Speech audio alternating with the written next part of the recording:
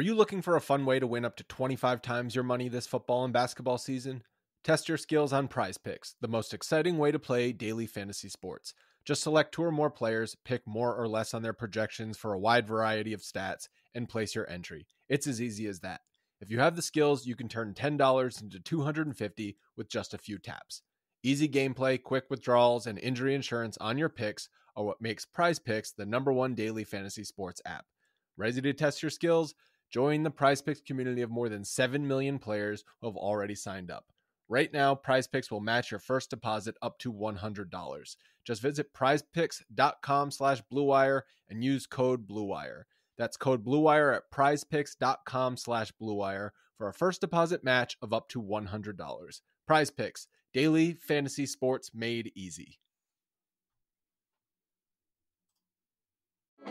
Support for this podcast comes from Frito-Lay and the 2023 Snack Bracket Championship. The Frito-Lay Snack-It Challenge is underway, and fans are voting on their favorite snacks to crown champion. We're talking about prime-time matchups between the best 64 snacks in the land. Will Ruffles Ridges reign supreme?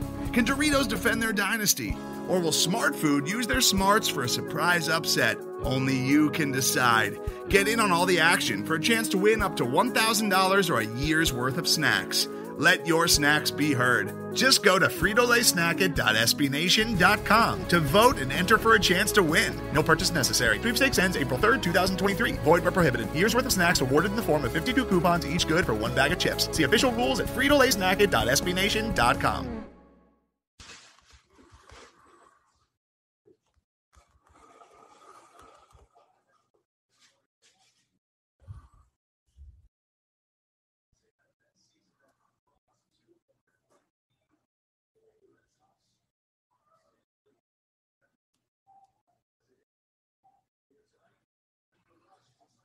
Welcome, everybody, to the inaugural episode of the 2021 season of Mavs Moneyball Group Therapy. This is your friend, Kirk Henderson, coming to you live for the first time since last week. But for those of you who are longtime listeners, we've been doing this since about the middle of last year, where we come together and overreact at the end of every game. In some cases, we work through our feelings. In other cases, we just get mad.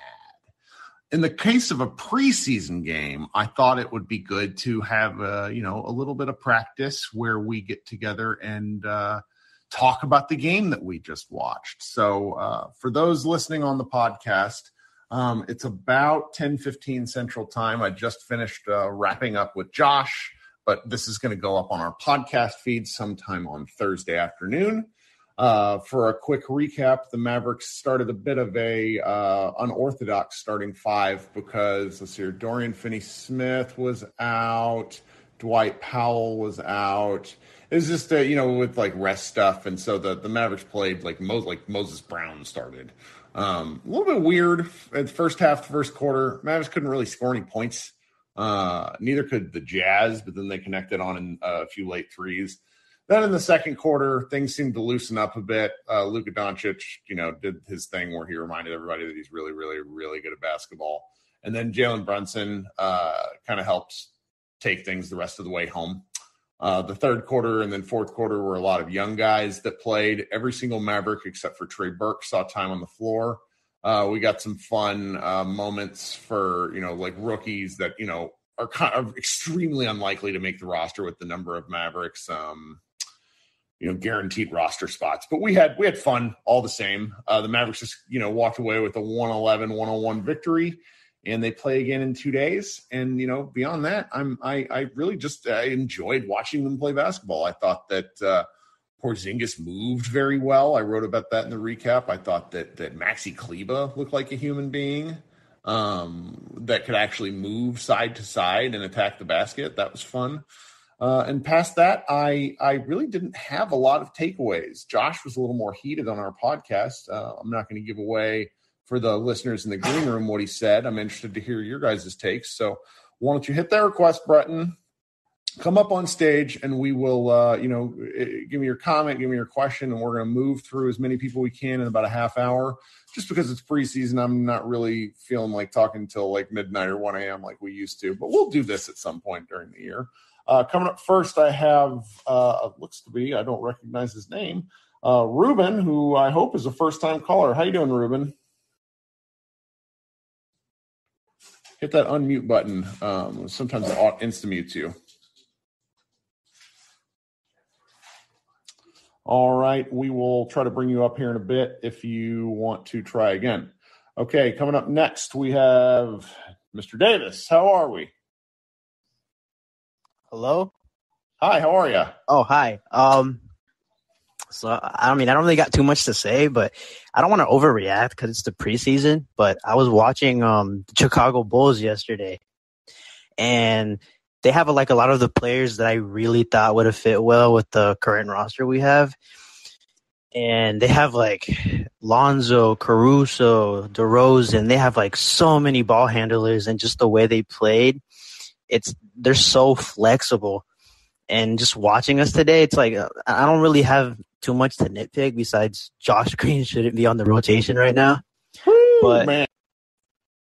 His defense is good, but his offense is so bad that anything he does it's terrible. But anyways, I just wanted to talk about how much better our offense would look if we just had someone who could just, I don't know. I feel like we've already dwelled on this the entire offseason, but just watching the Bulls yesterday and just how they annihilated. They looked so good. Not even DeRozan or Lonzo, just a Caruso on the roster. Yeah, would be everything. I got excoriated for wanting Caruso, but he's huge. He's a big defender. They pushed all their chips in the middle of the table, and I think this is going to be one of the years where the East is actually better than the West. And so I think they have a pretty clear cap, but I also think they're going to be a lot of fun. And one of the things that we as a fan base, I think, particularly the hardcore fans, the people that pay attention all year round, have sort of struggled with, is we're just watching a lot of the same guys. It's why, a friend of the program, Dalton Trigg, everybody teases him so much about loving Moses Brown. Well, Moses Brown is something different. And, after a while, you just kind of, when you watch 200 games of the same rotation, you want to see something else. And I can get it. But I did feel a fair amount of optimism in that second and part of the third quarter, where I felt that the offense was fun. They were doing some things, particularly off-ball cutting for guys. That was a lot that just hasn't happened in last year's. Just a lot of standing around. So it was really fun to see that sort of stuff. And I get, your kind of frustration with the comparison point, but then you watch Luka score 19 points in 16 minutes and it's oh, okay, he's better than every single. So, well, thank you for coming up. You got anything else? No, that was really it. I just wanted to say something little. Oh, of course. Your audio is great, by the way. Sometimes we struggle with people. So thanks for coming up, and I hope you come back. Mm-hmm. Okay, we're going to give my man Ruben a try again. So for new time people, sometimes it gets a little finicky with your headset. So just you'll notice if you're talking when your circle's up on stage and it's if any of you play Xbox or PlayStation, when you're talking, your icon is lit up. So just notice that. And if you don't see it, then your audio is not coming through. So Ruben, how are you?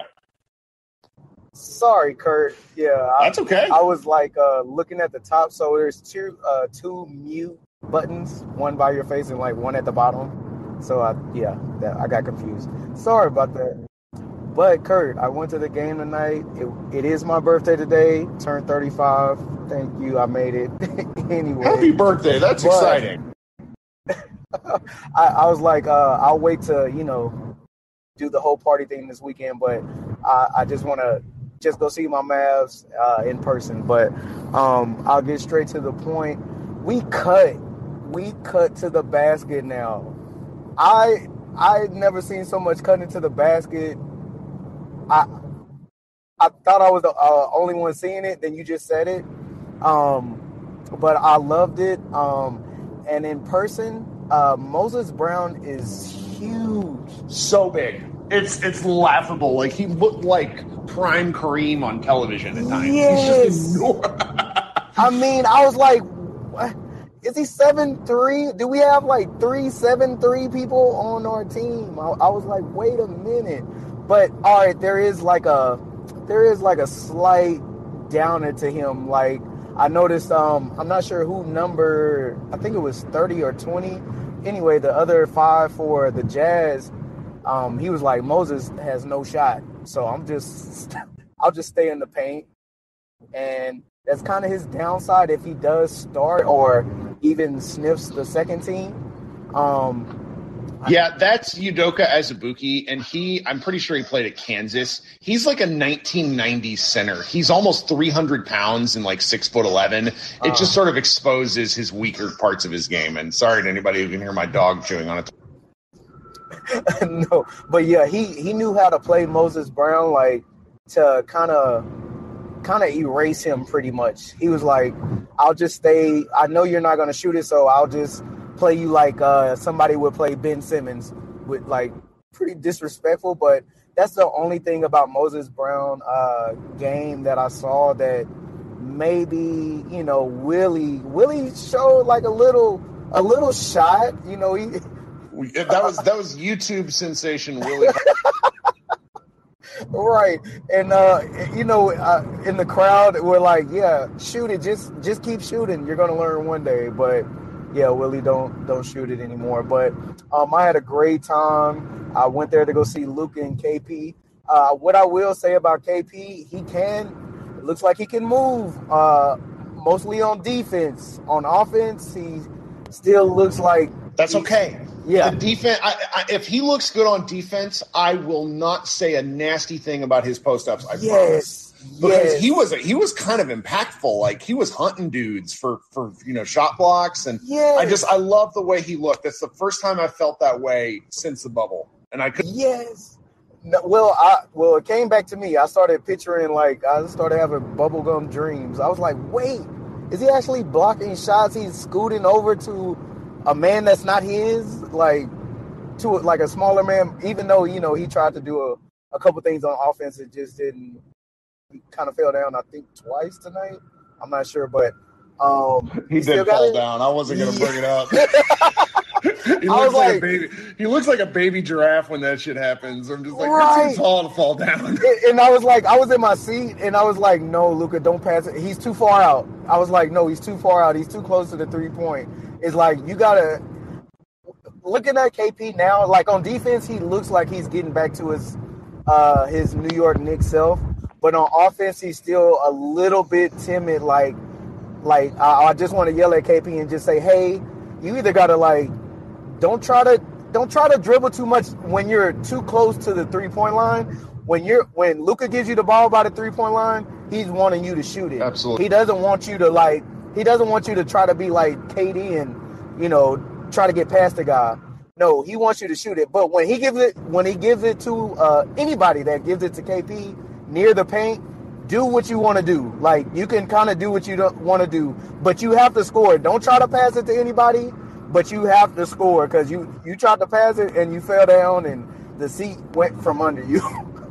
Well, so tell me something, since you were at the game, and I think I'm just partial to this because I have a preposterous TV and I think it looks good. How good does that court look in real life? Oh my God. I I don't think the old school, like, Maverick was on the ends last year, was it?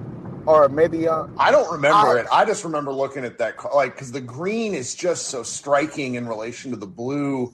And one day they're going to do a full rebrand, and I just hope they just do full retro because it's pretty. Yeah, and I think they did it. So it kind of reminded me of, and I don't think the Reunion Arena ever had that Maverick as big as it was, but I think they did the court specifically for those 75th anniversary jerseys. Mm-hmm. Like, when they wear those jerseys on that court, we're going to be like, holy. I'm so excited. Because the real trick about nostalgia is to not make things look how they used to look. It's to make them look how your brain remembers it. Yes. And even if you're wrong, because like this is going to be a terrible comparison that half the group is going to be annoyed with. I'm playing like the re-release of Diablo 2, which is like a 20-year-old game. And you can make the graphics look like they did whenever it came out. And it's like, oh, no, this is not what I remember. But then it's like you're playing the game, and it's like, oh, that's what I remember. And that's how it feels when I'm looking at this Maverick stuff. Like, have you seen the white uniform stuff? And then the incredible shooting shirt that Jason Kidd's wearing in the Mavs shop? Right. I'm pumped. I'm going to buy all of this stuff if I can. Well, they had the all-white last year's jerseys on clearance. But, yeah, you're not the only one that played Diablo. I was on the first Diablo. And then it went to online, and I just, kind of gave up and started playing, Age of Empires or something like that. Sure. but no, I definitely went to the game, had a great time. And I wanted to say one more thing. Hey, Trey Burke, oh my goodness. Carlick Jones, pretty much, if you don't come back the next game, oh my gosh, he looks electric, in person. He looked like he's been here before almost. What's really killing me is that Carlick Jones, the other rookies, look better than the rookies that the Mavericks drafted. And, Tyrell Terry, I know we've all talked about how Trey Burke might be the one gone. Tyrell Terry's making a case for himself just by not being here. Personal reasons aside, you have to be available as a professional athlete. And he's not. And Carlick Jones comes out and scores points. The other rookies, I don't want to crush the guy's name. I've not learned it yet. The player from Oregon. Yuji. Yuji. My God! And we got to get Chris Arnold to learn his last name. I was like Amarui. Was it bad? Amarui. He tried tonight, but it was just call him OG. Sure. But one thing, Farron Hunt was fun. There's a lot of fun. Oh my God! Another player that don't try to assist when somebody passes you the ball, score or just do your thing with it. Don't try to get an assist on yourself. But he was yamming this ball all night. He had one he went up for, and it just kind of went off his fingers. But he is a fast break monster. And what I will say about Josh Green, his defense is locked down almost. Like the last guy said, his offense is he's kind of like KP to me. I think I look at players in black and white. If somebody passes you the ball, they want you to shoot it, not try to create. And that's another player like KP. If I pass you the ball, don't try to. I mean, he can pass a little bit, but just shoot it. Right. Because Luka sees you're open. Don't try to. And there was a couple plays that not JB, but somebody else. Dang it, I forgot who it was. But when Luka passes it to you, shoot it. He sees that you're open. Don't try to do anything else. Shoot it. But that's all I wanted to say, Kurt. Happy birthday, my guy. Thank you. I appreciate you coming up. Hope you come back. I definitely will. Thank you. All right. Coming up next, we're going to bring up another first-time caller. He sent me a DM earlier tonight asking about the locker room, which I want you guys to know. If you have questions about how to do all this stuff, send me messages. I'm happy to help answer. I want to grow our audience as much as possible. Alex, hit that unmute button if it's staring at you there at the bottom of the screen and talk to me. How you doing? All right. How's it going? Can you hear me? All right. Thank you for having me. Long-time listener, first-time caller. Yes. Figured I'd come in here after I don't want to overreact to preseason, but honestly, that was a fun game. That was a lot of fun. Fun is good. That's why we're supposed to do this. Though a lot of the times it's like we're inviting pain. Oh, yeah, definitely. But, hey, this is the time of year when it's okay to overreact to stuff because there hasn't been basketball in forever. So I'm here for it. Was actually at the game tonight. Awesome. 2 in a row. Oh, yeah. And I've got to say, I agree with what you said earlier about Moses Brown looking ginormous. And I've got to say, the main thing I wanted to bring up tonight about Moses Brown is, he definitely has a lot to work on when it comes to pretty much anything basketball, but he just hustles his ass off out there. I mean, playing hard is kind of an underrated skill at points, and with aspects of what the Mavericks did last year, it's one of those things where I think a lot of them got used to standing still too much. Just watching how he moved, and like that's what Dwight Powell brought back once he finally was able to like physically play. And Moses is bigger and more athletic. Well, I don't know about more athletic, but he's 4 inches taller than Dwight. Like that matters, and has a huge wingspan. So it's that sort of thing where you watch a guy just play that hard, and I really think it's infectious. And I thought like one of the things that I talked about with Josh was I don't know if it was particularly effective, but I enjoyed watching the kind of rotation players play defense tonight. I thought they all ran real hard, and I thought that was fun. Oh, yeah, the hustle was there from everybody. And, I mean, you could tell the communication, I don't know, this is kind of the first time I've actually been anywhere close to the court in an NBA game. But, I mean, especially when the bench came on the floor, like, there was loud, verbal, like, I got help left side. Like, everybody was yelling. And I don't know if this is a normal thing, but Moses Brown several times, either when somebody was running at him, when somebody was trying to drive to the paint, would just scream. Yeah. Like when an opposing player was driving, just scream. There's a lot going on. There's crazy. a lot going on with the preseason stuff. And granted, we saw a lot of this in preseason last year because I remember Josh Richardson shot like 75% from 3-point range, and we all know how that went. Yeah. But there's aspects in the excitement right now that's very palpable that I just had kind of forgotten was part of the game, because by the playoffs last year, everybody was so tired. And when guys are tired like that, they tend to not perform as well as they could have. And we saw all that with just the way that the season ended up. Yeah, definitely. So what else you got for us? Oh, that's about it. I have to say, honestly, besides the horrible post-ups KP took and the mid-ranges that I have no idea why Willie was shooting, he made the first one and tried like 3 more over the course of the game, and he airballed one of them. I think the second one he took one early, and then the next one he airballed, and he really should have stopped there, but he just kept shooting. But other than that, that's the big Willie for you. Looks great. Well, I mean, honestly, everybody looked mobile. Maxey looked good. Certainly better than he did at the end of last year. I'm optimistic about this year. I like it. I'm glad to hear it. Well, thank you for joining us tonight. I hope you come back. Oh, yeah. I appreciate you. Where were you sitting, if you don't mind me asking? I was I was in the ones. I was 118. Ooh, so row. That's awesome. Yeah. Figure it's the first game I've been to in a couple of years, so decided we go all out for preseason. Outstanding. I mean, you got a pretty good game for preseason. That's pretty good. Well, thank you for joining us, Alex. I hope you come back. I'll see you next time, Kirk. Thanks for having me. Sure thing. All right, coming up next, my man Jose. Jose, how's it going? Going fine. How about yourself, Kurt? I'm enjoying myself. As Josh told me earlier, he's like, Kirk, what's it like to watch a game in Central Time Zone and not go to bed at 1 a.m? And I'm like, well, I'll still probably go to bed at 1 a.m. It's a question of, will I get to do anything else other than Mav stuff? So I will say I enjoyed my watch tonight. I thought the Mavericks looked pretty good, and I think that there's a lot to be said about that. I also am having a hard time, not overreacting to certain things. What about you?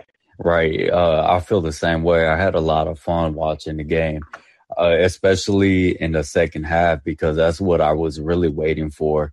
I knew Luka was going to do his thing. I was really big on seeing KP and seeing what he brings.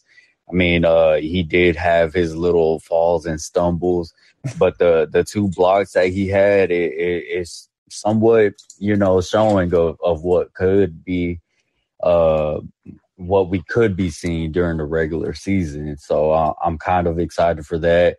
Again, he had his bumps and little fumbles. But anyways, Amarui, Hunt, Jones, they all look really good. They look really exciting to watch. And so does Moses Brown. And when Moses Brown brought up the point about there's a lot of competition, he wasn't lying. These guys really look like they're ready to play. And for Josh Green, Terry, I mean, even Dwight Powell to an extent, I mean, I feel like they're on the outside looking in because these young guys just look promising. Oh, okay. I'm not muted. Yeah, it's confusing though, because I really don't know what you do about this, because they have 16 guys under roster, and I don't, we didn't see Frank Ntilikina. Trey Burke is on whatever emergency shenanigans that they're talking about with him. I don't know what you do. A couple of the rookies, as was pointed out in the comments, I think it's worth mentioning that the rookies, a lot of them are older, but they're competent. And I think what frustrates the rest of us who really watch this team closely and are kind of just needing to see something from the 2020 rookies, I guess second year players, like, it's just the comparison point is guys who know how to play basketball versus guys who have like a physical tool or gift of some point that have not, or at least tonight, because this is just one game from Josh Green, but it was a challenge. It was a challenge to the point where if you watch the broadcast, those three guys are always, they're all happy warriors that cover the Mavs, Followell and Harp and Skin. And even they were kind of like, this was not a great showing for him, kind of thing, which surprised me because they're just not the kind of dudes to say that sort of thing. So I don't really know where we go with it. It is just one game. We probably shouldn't overreact too much, but it's the sort of thing where, in the next 3 games, as Josh Green will probably get plenty of minutes, you would like to see something. But as Josh Bowe pointed out and something we just recorded, Green was the worst looking player when it was all young guys on the floor, and that's concerning. Right. And I seen a Twitter comp that I'm not too mad about, that I don't think it's a stretch. And I seen somebody comp Al-Marui to Draymond Green. I really like that comp. I don't think you're expecting Al-Marui to be like the best player on the court, but during Summer League, even at the Fan Jam on Sunday, he just looks really good. I'm bullish on him. He's just exciting to watch. Sure. I don't know if they're sticking with the same rules that they did last year, where at a certain point they just allowed you to basically have a 17-man roster. I don't know how often that the two-way guys will get to actually be with the Mavericks. There's like the year prior, meaning 19 and 20, there was like a limited number of games that they were allowed to come up and be part of kind of like the senior team, whatever you want to call it. But with the way Kidd plays younger guys, it's at least worth watching if to see if more of this happens. So I don't know. It's fun to watch a guy succeed, because there's nothing more painful than watching a guy go out and really play really hard and it just not come together for him. And tonight, all of the young guys, with the exception of Josh Green, had aspects of their game shine, and that was fun. Right. Remember Friday they play against the Clippers. So if you're wondering when the next preseason game is, it's on Friday. But that's all I had for that one. I knew, because I have to figure out how I'm going to cover it, because my son has a Little League game that night. So we're I did, but yes, that's their only other home game, right? Because then they play 2 preseason games on the road. I believe so. Yeah, sounds right to me. Sounds right. Well, Jose, you're fantastic. What else do you got for us? No, nothing really. Thanks for bringing me up. Good thing, buddy. You have a good night. I don't really see anybody else out there in Mavs land. It's probably for the best, because this is a preseason game. I appreciate you guys hanging out. This is the sort of thing, this program is one where it really only spreads by word of mouth. I think a lot of people are kind of afraid to use it because they don't want to go up on stage and talk. And I don't know. I like talking to myself. I like, talking with you guys, answering questions. So tell people who you talk Mavs with to download this thing and come chat with a little bit. I dip in and out of these for different people. Mark Stein does one of these every now and again. It's fun to do these. All right, so go to MavsMoneyball.com. We have a recap and probably a couple of post-game columns, because we have enough staff now where people are just kind of overanalyzing every game we have. We have a couple of more posts scheduled for tomorrow and through the weekend. And, so just go to our site, subscribe to the podcast, tell your friends about Green Room, and we will talk to you guys a little later in the week. Today's episode is brought to you by Cars.com. With over 2 million vehicles and 50,000 more added every day, Cars.com will match you with the perfect car for you, your budget, your life, your style. And if you're ready to say goodbye to your current car, Cars.com will get you an instant offer to cash it in. Just start by entering your license plate and get matched with a local dealer who will write you the check. So whether you're looking to buy or sell, just go to Cars.com. It's magical.